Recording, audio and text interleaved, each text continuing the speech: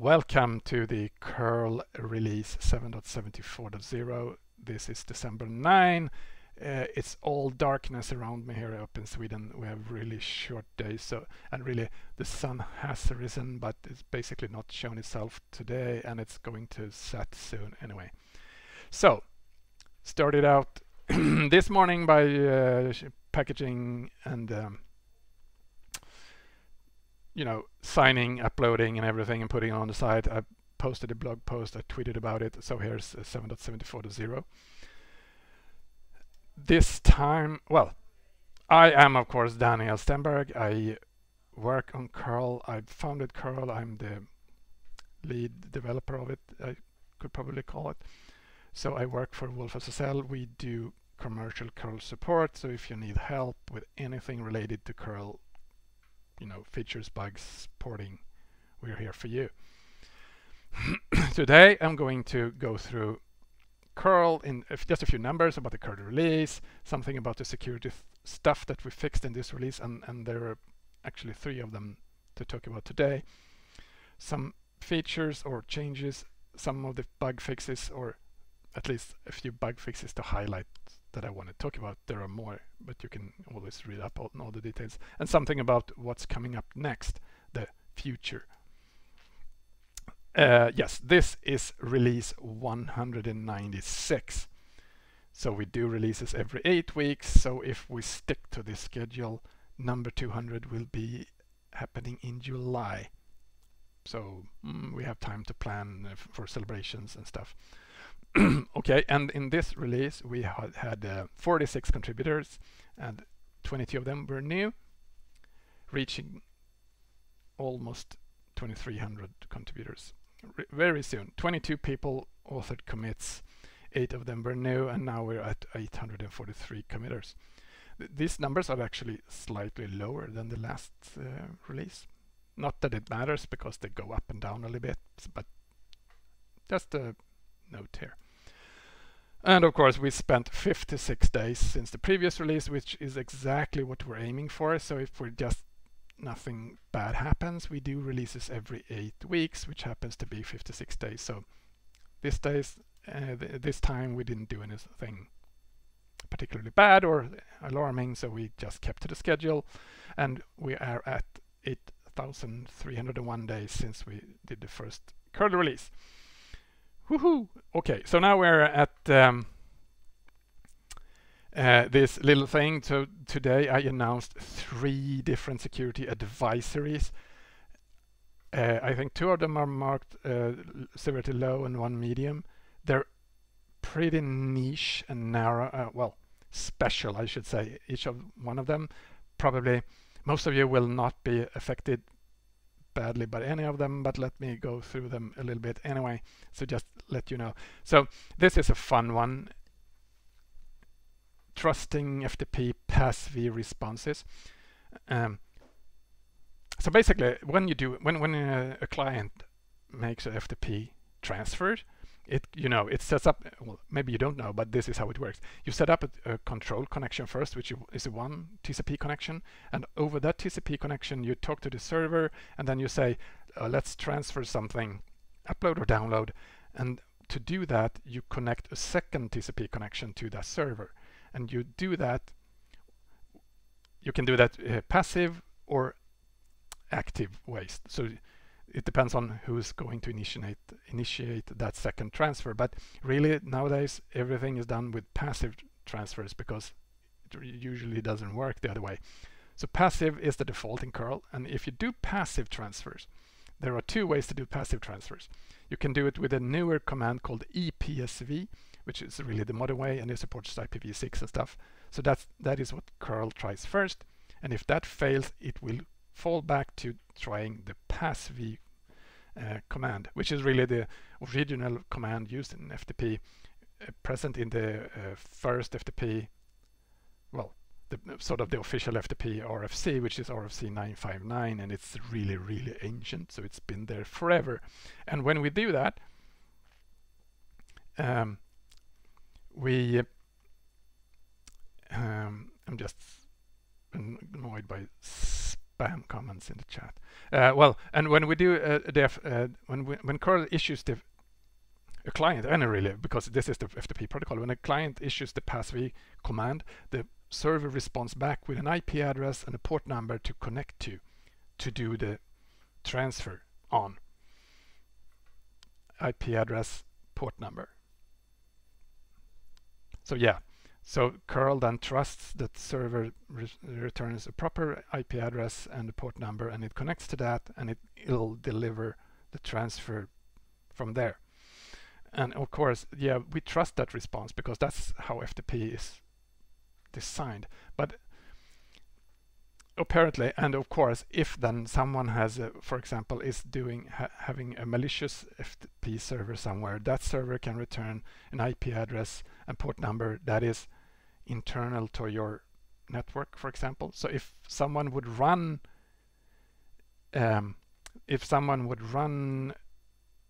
curl somewhere on a server, and you could possibly make that curl connect to a server somewhere, and that server would then return an internal IP address or in a different port number, you could have it actually connect to a local resource in that server or network. So this is is really annoying because this is how FTP works, and now we have to limit how curl works with actual FTP functionality.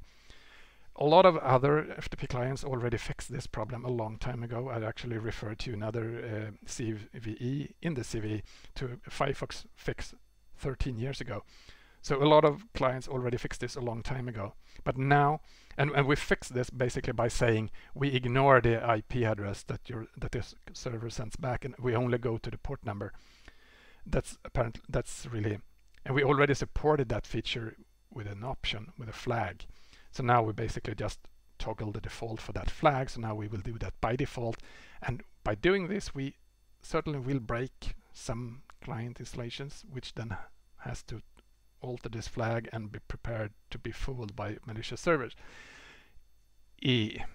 Quite annoying. Still, if you're using passive FTP, consider this sort of a little alert that it will change behavior from this release. Another FTP vulnerability, and this is even more niche. So bear with me here. Curl or libcurl, really, the library supports FTP wildcard matching. So you could get a directory listing somewhere of an FTP directory, hundreds of files, and you would get the list of files, and you would have your function filter that list of file names, really. Is this file name interesting? Is this? And the callback would say, nah, skip this, get this, skip this, get this. And if that callback returns skip enough number of times, we will hit a Stack Overflow because it would do a recursive callback back to itself. So basically, if a malicious server knows this, for example, it knows that a particular client is working against it, and you know how that client works, you could just maliciously make sure that the application does enough number of skips until it crashes. It would be a denial of service attack for a malicious server for a client that uses FTP wildcard matching with curl this way. It's a very niche, and I don't think a lot of applications actually do this, and still could do, still a security problem. So be aware. We've of course fixed this, and now it won't do that recursively. It was stupid to do it recursively. It's been there for a very long time. Nobody has found it before. Right, and I didn't mention it, but the previous one, that ends with 8284, the top one here, it's actually been present in curl then since the inception, since the curl 4.0. So it's been there for the longest time possible in the project. This one, the 8285 one, has also been present since, I believe, curl 7.21 or something, or was well, many years at least.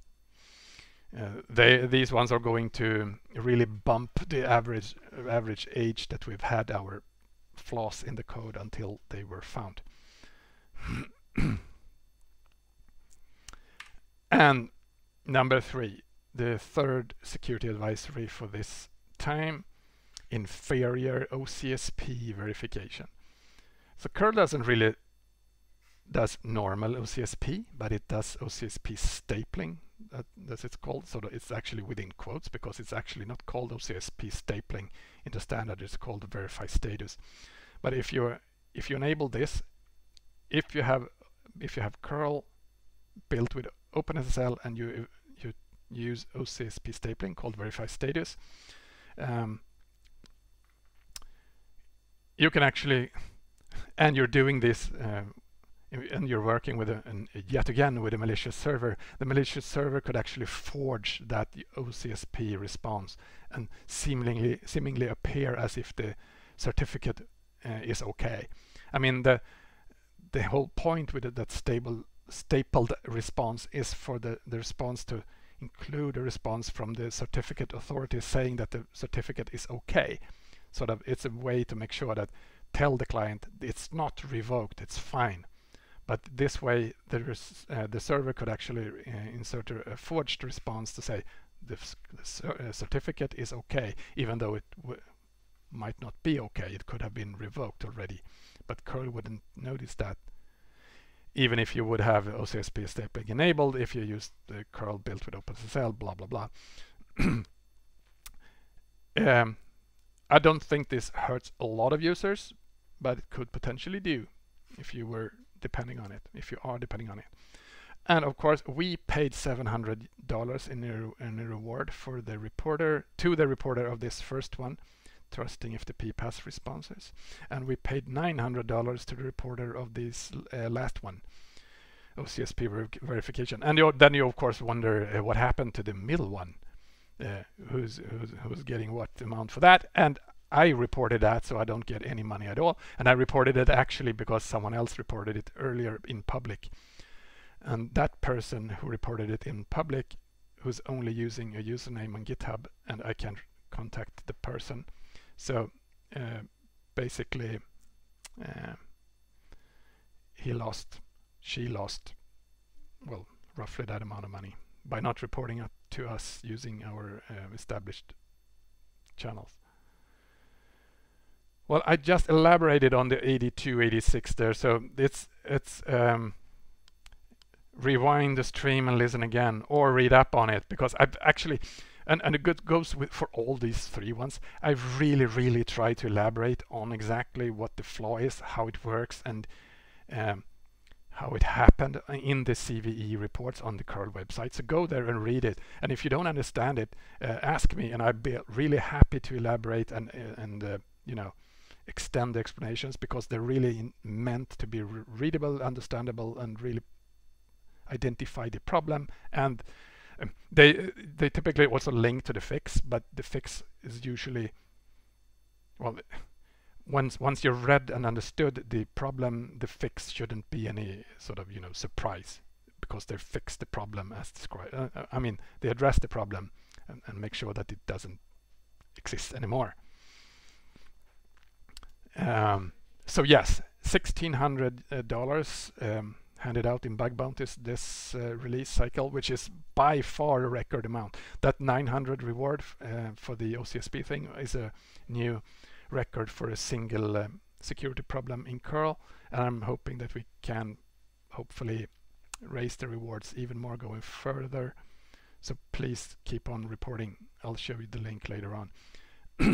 So those were the three sort of security advisories, maybe the best reasons for upgrading curl right now. But we also add something new, right? And that's why we have a new minor number, and we have a 0 patch release, and this time we introduce experimental support for HSTS, and it then adds this new option --HSTS. It's experimental, so you actually have to enable it by in the build yourself manually, so this won't exist in your typical distro build of curl. And unfortunately, I know that a lot of people just get it from someone else's build, right? So this won't be used by a lot of users. But if you, if you want to make me happy, and if you want to play with this feature, try it out and see what happens, how it works, how it can work in your daily curl use, build a experimental curl, build yourself and try it out. So HSTS is HTTP, and that's fun joke, right? Secure strict transport security. I can never really remember. Strict transport security. HTTP strict transport security. And it's about HTTP servers sending back info saying, don't contact me again over non-HTTPS channels. So basically cache information that this is an HTTPS only site for this amount of time into the future. And that's the command line option to enable it, and you specify it with a file name as well, so that the file name for the cached info, so curl will cache that info in that particular file name. I've been getting a lot of questions exactly how to use this with the curl command line tool. So you basically will use it and think of it more like cookies than anything else. So a particular file that you use now, but another invoke could use another file. And that might be a little surprise to you, and it might be, because that's not the way you're used to use it with browsers and stuff, but still, I don't want to go into having a central single place for curl command line to store for all command line invokes and stuff like that, because that would be a nightmare to lock the file and have a huge file. And also this HSTS thing in browsers, they have a preload list. They load a huge set of sites preloaded that are HSTS by default. The second you start the browser, they will never do anything else but HTTPS, but curl doesn't preload anything. So yes, it will have that first when you connect to the site the first time. There's a risk that it could, if it's been tampered with, it could redirect you back to HTTP, and you would be vulnerable to that. But we're not done discussing all that, but the preload list is it's enormous, and even in a compressed form, it's like 700k or so. So it takes a long time to load, even on fast machines. So I don't want to load 700k of data and decompress on every invoke, just because of the rare occurrence that it actually matters. So no preload at this moment in time, at least. If you do it with libcurl, actually added then these 6 new options, and a libcurl application can preload whatever they want using these options, so that you can actually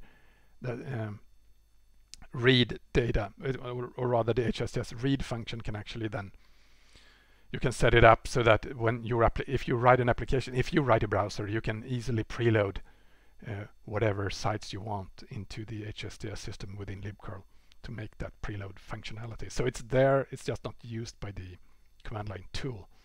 And I don't think we will go into that in the future either, but it's certainly worth discussing. And but I rather want people actually to try it out first to see that it actually works. Does it make sense this way?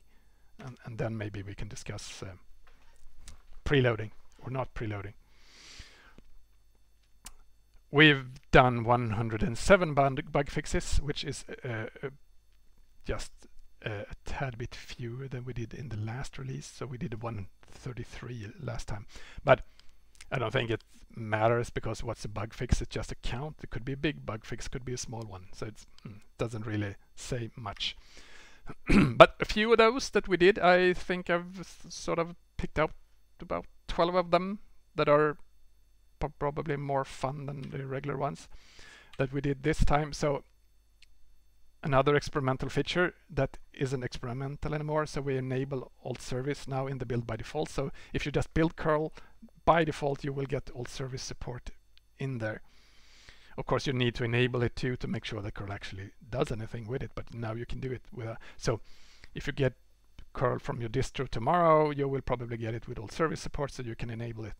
And usually in practice you actually rarely actually want alt service support until you get HTTP3. So maybe it's not such a big deal, but there are other servers using it, like H2. So that's fun. And I've also sort of realize again there that experimental features are not really used by users. So once they've been in the code long enough and we feel secure enough, we just toggle off the experimental flag and ship it by default. So we did at least 8 different CMake fixes in this release. CMake fixes being fixes in the CMake build that you use to build curl with. And I think partially at least, this is triggered by the fact that we removed the scary warning in the previous release that said that it was an incomplete build, or I don't remember exactly what the wording said, but at least now it doesn't say that anymore, so people are less scared of using the CMake build, which is good, because then people actually start using it and they fix problems we have. And we also got a lot of new CMake build bugs issues and I mean submitted. So I don't think we fixed a bunch of them, of course, but we also added a lot of them now to the known bugs document, which is good, because now we then have them detailed and documented in the documents, so we can actually find out exactly what the problems, the existing problems are. So people interested in helping out and improving our CMake build can go there and read it up. I think it's almost 10 of them or so. So if you want to find something to help us out with, that's certainly an area of interest. Right, another just a little peculiarity. So it turns out that at some point in the future we disable the use of package config when we build with OpenSSL cross-compiled in the configure script. I really can't remember why. We had some issues with it, and we toggled it off, and now we toggle it back because someone else had an issue with it the other way around. But really, we really should use package config for it, because that's normally the way Linux is set up, even when cross-compiled. So this is just fixes, improving things. So what we did in the command line tool, we did of course more than this, but 2 things I wanted just to mention is that annoyingly enough, curl would not only warn, it would also just exit with an error, say if it couldn't find the home directory, which is really wasn't called for. It doesn't really need the home directory that bad. When you start curl, it tries to find the home directory so that it can check for some, .curl.rc file and some other files.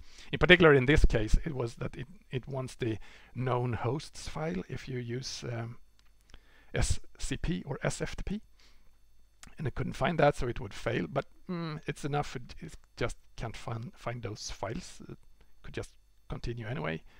It might fail the transfer, but it shouldn't exit and abort because of that. So now it just warns about that situation. And it turns out that we had a regression, of course, yet another regression, I should say. And because when we switched internals in the curl tool to support parallel transfers, dash capital Z or Z, you should try it out. It's really fun. When we there was a pretty big overhaul of the internals in the command line tool to how to deal with URLs and transfers and everything. And then for some reason, I really can't explain it, but I broke the dash retry functionality for 408 responses from HTTP servers. And now I repaired it, so now it works again for 408 responses. Good. Some other fixes. This is the first release we do on the new domain home, so we switched the site to curl.se from the other site, so I better not repeat it because we can forget it. The other site will of course keep working for a very long time. I have no plans to remove it. I mean, it's just domain name and I own the domain, so why not just keep it there? I actually still redirect in almost the entire site over to this host name. So if you go to the site, you will see that it'll change the host name and you will magically appear on this host name instead, except if the path include a few keywords. So some of the old URLs actually still work without redirect. Just me trying to be jumble and do this in a slow pace. So, but I'll change that to a full redirect soon as well. I think perhaps most important to those people who actually downloaded the CA set bundle from the curl site. So because we've always suggested a way to do that automatically, but it never used the -L, so it wouldn't use follow redirects. So if you're using that command line that we proposed, it'll break when I add the redirect proper. I fixed a little thing in the curl API. So we have introduced a while ago, 2 years ago, I don't remember exactly, I introduced a thing internally that basically limits the size of strings internally. So we never, well, I think there are some exceptions, but basically we never have strings longer than 8 megabytes. And we do this for security reasons and for sort of just finding mistakes, because there really shouldn't ever be any reason for having that long strings. And if you do, it's sort of a sign of something maliciously getting entered or just a mistake somewhere. So we should detect it, find it, and sort of, get out of it. And it turned out that in this case, for this function, the limit was actually set on the input string and not the output string, or reverse. So it could actually limit the string length to 2.7 megabytes, a third of it, instead of 8 megabytes, which actually affected the user. That was just a mistake. Fixed now. Another mistake is that when we do resolving on Mac, and especially when you use curl and you use an IP address with numbers, an IPv4 address, 127.0.0.1, and you curl that on any platform, and we don't send that to the resolver functions because we can convert it to binary ourselves. It's not that complicated. But on Mac, we actually send it to the resolver function because it has some magic functionality. So for some IP addresses, it'll convert it to the IPv6 version instead automatically for us. And we really can't do that magic ourselves. So we always pass IP address, numerical addresses to the resolver function on Mac. And that is fine, but we also then accidentally did that for curl builds that uses CA-res instead of the native resolver, which was just completely unnecessary. And in this case, it actually triggered another bug, but it's sort of that what made me realize that it was doing this. It wasn't really important. It was mostly a performance loss. And we fixed a memory leak in the GNU TLS backend in a pretty common code path in some certificate code, check code. So it might actually affect quite a lot of users using GNU TLS, but it was fairly small. So unless you're doing a whole lot of reused, if your application is very long living, this might affect you long term. But just based on the fact that basically nobody has reported it. Well, we got a report about it, but just one, and I don't think this affects a lot of users in a very harmful way. Still a memory leak, and in this case, I don't want to blame the GNU TLS project because it wasn't their fault, but it was really, really not clear and not documented how this memory was supposed to be freed. So I actually filed a bug report on the GNU TLS project about them. They clarify this in the documentation, and they did already. I think they should do it even better. But still, at least I hope we fixed it, and that hopefully this them fixing their documentation should also help others going forward. And talk about TLS backends, we also changed again how we initialized OpenSSL. That's sort of the standard. We've probably done it 20 times over the years. How do you initiate the OpenSSL library? It's a mystery how you do it, and it's never been well documented. It's not well documented now either, I would say. But nowadays they at least have this function called init.ssl, and now we're using it on 110 and later. And we're not doing the other previous calls. And this, of course, was triggered by a report from a user that actually got a crash. Actually, two users and two independent problems solved with the same fix. But still, hopefully this is a step in the right direction. Unfortunately, almost every time when we try to, intervene with how we do OpenSSL initialization, it'll bounce back 7 months later when someone comes back and reports an edge case that we didn't really think about, read about, test, or understand until that point in time. And then it turns out that something we did a while back ago wasn't really compatible with the way they're using it. And it's a sort of landmine territory, that thing. Anyway, we're trying it out. What could possibly go wrong?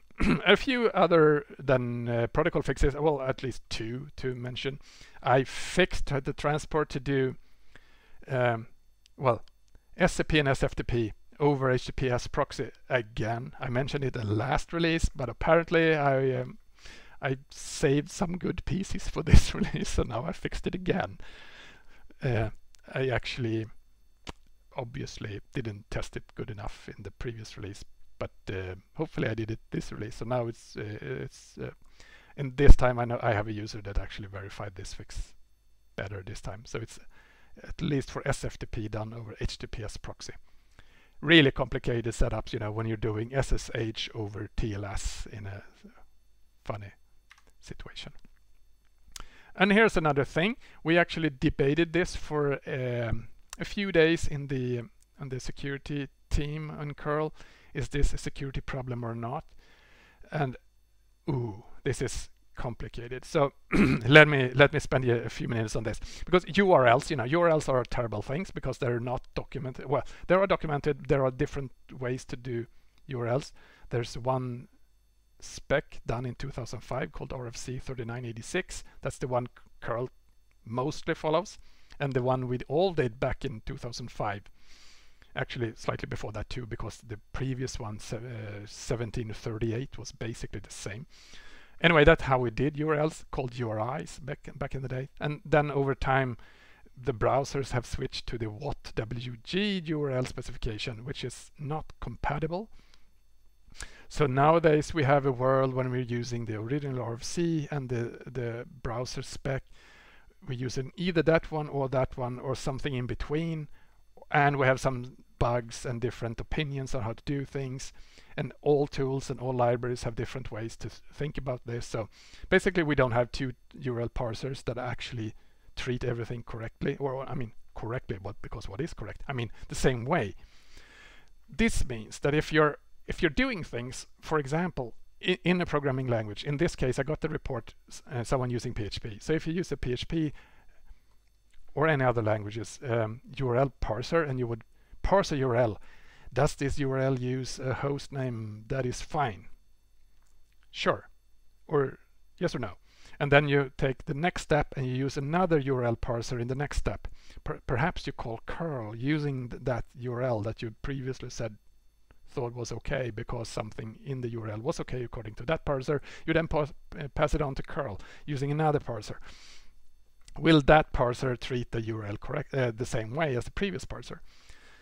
Maybe, hopefully yes, because when they don't, you introduce problems, possibly security problems. And in the case of in this case security problems, yes. And this is a known setup, and it's been a known problem for a long time. It's not fixed. It's still there. So really do not mix URL parsers in your programs. Because this problem is not going away. I fixed a thing here that makes it a little bit better in this particular combination, but there will be others. And usually we deny them as security problems in curl because this isn't really a curl security problem. Nobody using curl got hit by this. They get hit by this. Users get hit by this due to this combination of URL parsers. So in this case, it's actually so curl supports URLs that aren't really URLs without the scheme part, just specifying localhost is actually, curl localhost actually works because it considers something that is specified without a scheme. It tries to just, well, it might be HTTP, so go with HTTP instead. And it actually recognizes a few different prefixes on the host name. So if you prefix the host name with FTP FTP dot blah blah blah, it'll think it's an FTP transfer instead of HTTP. So yeah, that's basically how it works. And then a URL can specify a port number. That means colon and a number afterwards. So you can say hostname colon port number. Localhost colon 80 would be the port 80 on localhost. So that works. And then it follows the path. Localhost colon 80 / path. And then it happens so that I don't know who started this. The browser certainly supports specifying no port number after the colon. Localhost colon path. Localhost colon / blah blah blah. See where I'm coming to this? So localhost colon / path is then, or happen to be, a valid URL, or is it? Because then suddenly it looks exactly like a scheme. Yeah.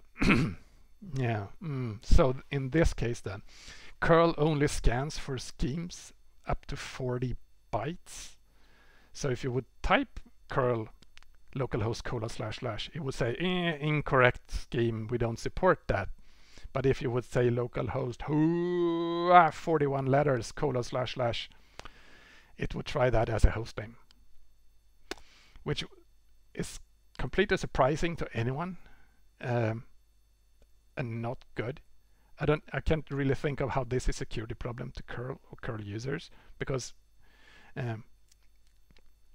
it's not there's not a scheme in the URL, and if you would use a scheme, it wouldn't happen. But anyway, that's a really long winding way to say that I fixed this or changed this by making sure that if you provide a URL without a scheme, we no longer accept a blank port number. So you can't type localhost colon / and be a valid URL anymore. Now you actually have to type, if you don't use a scheme, you have to use an actual port number after that colon, which I think it's fair anyway, because why would you write the colon if you don't have any port number? But I still allow it now if you provide a scheme in the URL, but not without the scheme. I'm sure this will surprise some user at some point in the future, but anyway, this is the long-winded explanation.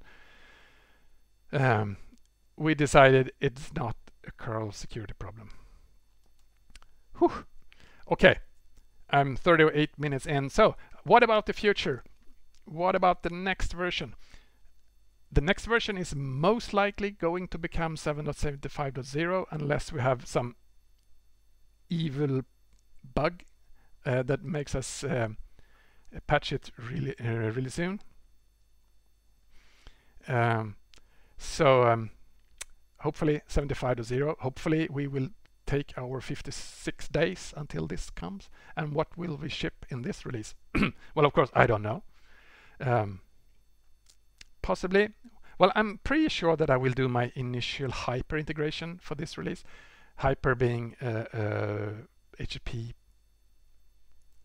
library for written in Rust that I'm working pretty intense on making sure that curl can support, instead of doing HTTP natively.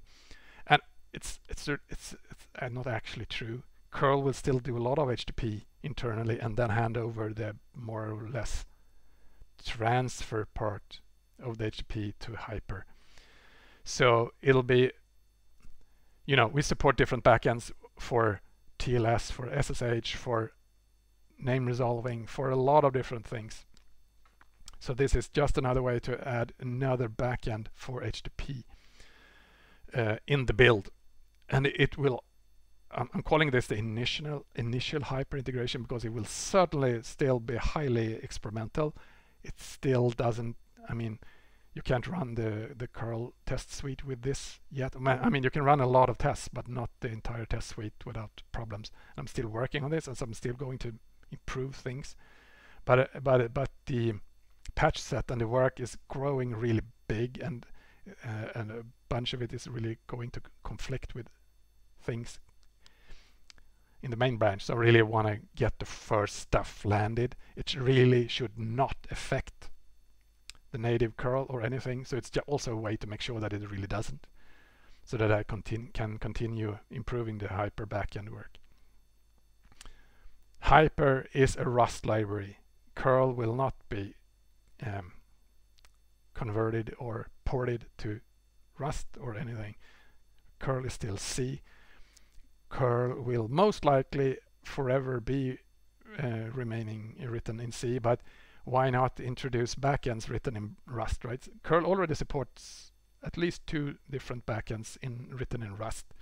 So Rust is just another language, right? So as long as it provides an API that we can use backends written in other languages, for example Rust.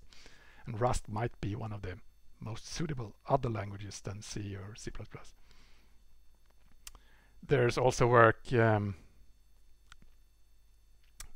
know that this work with integrating Hyper is sponsored by ISRG, the company that is behind Let's Encrypt, and they are also about to sponsor work on integrating Russell's backend into curl, which is a TLS library written in Rust. So more Rust coming to curl in the future. I don't know exactly when that is going to happen, because I think that's more work in progress or planned to happen than actual reality right now.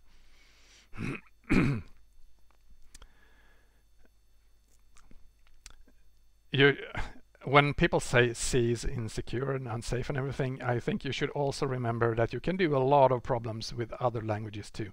For example, those 3 security problems I reported just now, talked about, none of them are actually C specific. You could do all of them with other languages. Yeah. Still, maybe it's a good idea to fix memory safety issues and sort of reduce the risk. I don't know. We'll see how that goes.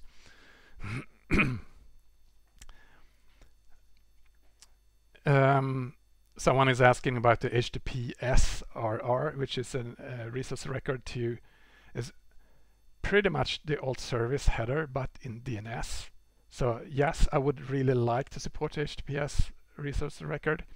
I won't mention it here for the 75 release because it's not going to happen by then, I think. I don't know of anyone who has actually started working on that.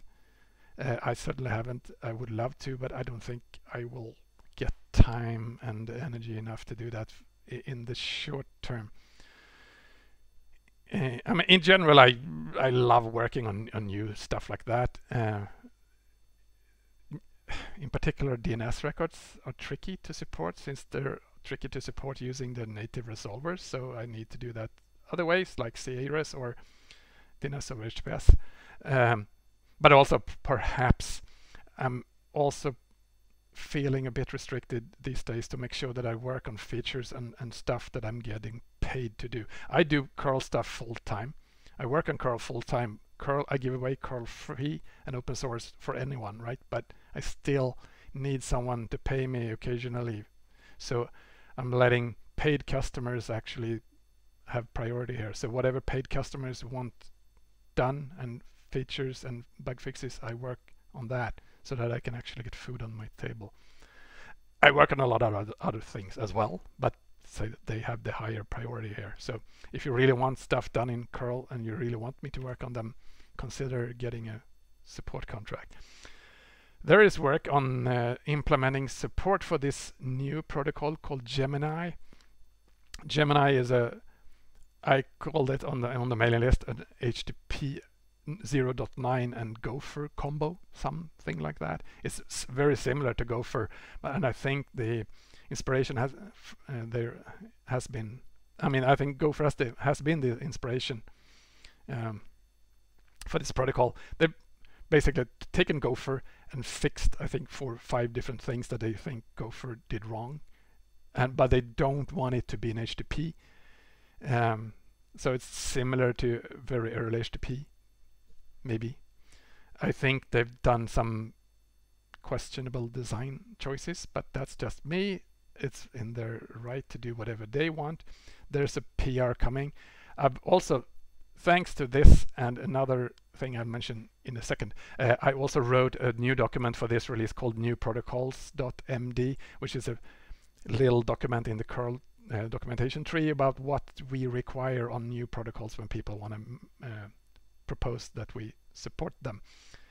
Nothing strange, just something to think about. For example, we need tests, we need documentation, we need people to actually think this is a good idea. So, and maybe this is going to pass all that, and if that's the case, we might support Gemini soon. We support 25 protocols today, so that could be number 26. We'll see. There's a PR about it. It hasn't really passed all those requirements, the required steps yet, but I don't see any obstacles in the way really for them to just make sure that they do that. I'm working on a little new command line option called create file mode.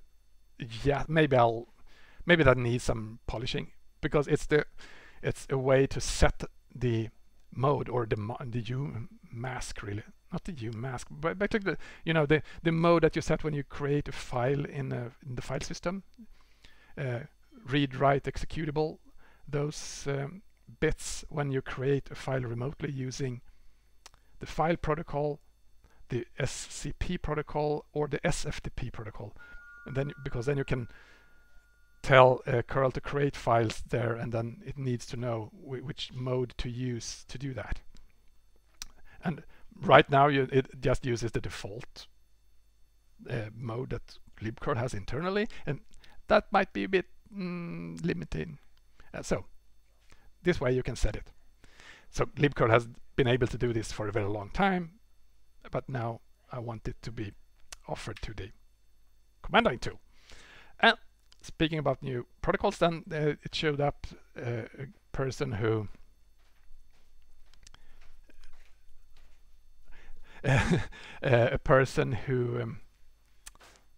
wrote a TLS implementation for Gopher, or rather making sure that we can do Gopher over TLS, because apparently that is a thing. Talking about new protocols, Gopher was never done over SSL or TLS or anything, but now there's apparently a community and there are servers available to do TLS or Gopher over TLS. So Gopher's : / might become a reality soon. For Gopher, it's also easier to implement because we already have Gopher tests, and just adding TLS to the Gopher test suite to do Gopher S tests was not really hard. So I actually did that little thing as a contribution to their pull request. So I think this has a good chance of getting landed for all you Gopher over TLS users out there. I mean, I have no doubt there's a massive interest in this, or maybe a bit niche. So I'm adding more stuff to the write out feature in the curl command line tool. It's one of my favorite command line option flags. It's you use it on the command line to add stuff to mention at the end of the transfer. Basically, if you want to know the HTTP response code, or well, all sorts of things. And now I actually worked with a user who actually came up with a use case when you're doing, for example, you're doing parallel transfers, and when you get 5 transfers in parallel and 2 of them fail. So and then the error messages are really inferior, not good enough, because you get maybe 2 error messages, but you don't know for which of the transfers they are actually about. So you have no idea 2 of the 5 failed, but which ones. So using these new option or variables and abilities in the write out flag, you can actually create your own error messages, basically, and your own information about previous or existing transfers, even success and failure. So yeah, I'm looking forward to this, because the new stuff here really takes this option to the next level for even more crazy stuff. So I like it. I especially like my new invention called on error, which makes the rest of the string only outputted or sent to the output if there was an error in the transfer. Otherwise it won't mention it. So you can actually this way craft your own error messages basically. Fun stuff. You should try it out. Those are things that I didn't mention. They didn't actually even exist when we did the previous release, so they are all things that come up this cycle. And I also have these things that I last 8 weeks ago I mentioned these as pending things that we could get into this release. Apparently we didn't, but they're still there. There's still things we could get into the next release. So more authentication with this AWS thing. Maybe we should remove the project directory, 55,000 lines of generated XML, and the shared known hosts file. Good stuff. So I actually want all 3 of these to get merged, and if I'm just getting enough time and energy and maybe help enough from you guys and everyone, all the good people out there, I should be able to get most of them in next release. We'll see. So there's good stuff. So the next release will most probably be 7.75.0, and it's going to happen on February 3, 2021. Then, if we don't do any panic patch releases before then, and you can always go to this URL. Oh, look at that, the old host name. No. It's okay. If you go to this old host name, to this URL, it'll be redirected to the new host name on the same path, and you can see the pending release notes for the next release, which right now, I think, since I did the release this morning, is probably wrong, but it'll be right by the time you go there, if you just hold off a little while. Or maybe you don't see this video until I actually fixed it. Okay. I want to emphasize that I work for Wolf SSL. We do commercial curl support. If you have any problems with curl in your applications or in your company, you contact us. We have you hooked up and fix your problems and maintain your stuff as effective as you'd like it to be. If you find a curl bug, you go to the issue tracker on our GitHub page and you submit it there with all the details you can figure out. And if that bug happens to be a security thing, you go there instead to the hacker1.com/curl URL. And you don't do it as that user who submitted the FTP Stack Overflow and submitted at GitHub first, because that makes us really get stomach aches, because we don't want to have security problems discussed in the public until we have them sorted out and can tell the world about them in a proper way, so that we can have the patch and the new release sort of in sync with the announcement of the problem. And really, if you report a security problem today, you can be sure that we will release and make it public as soon as we possibly can. We usually just sync it with the next release, but if it's important enough, we can do a much earlier release than that. So we work with the reporters of all the security problems, and we figure out the best possible release date for such problems. And if it's not a security problem, submit it in the open. And really, if you want to submit a security problem, you might also just a little advice. Don't report security problems on the curl site or our mailing list server or anything. We talk about security problems as in curl and libcurl, the products, the source code. That's the kind of security problems we're talking about here. I want to emphasize and highlight all the good sponsors that have been sort of scrolling around here above me for a while, because these are all the great sponsors that are making it possible for us to keep spending all that money on bug bounties and everything. So we have a lot of sponsors on the infrastructure parts, and we have silver sponsors who are just handing in regular donations on our Open Collective account monthly. Good friends, good companies, approved. So that's it for this time. This is curl 7.74.0. There's not a lot more to say about the release. I'm going to hang out in the stream for a while longer so we can discuss whatever. If you had questions about this, anything I said or anything else related to curl, we can just hang out in the stream. Always go to the IRC channel. You can tweet me at Bagder on Twitter, and we have the mailing list, of course, where we do most of the real discussions about curl infrastructure, architecture, stuff like that. And submit pull requests when you have things you want to improve in curl. So until the next release then, bye.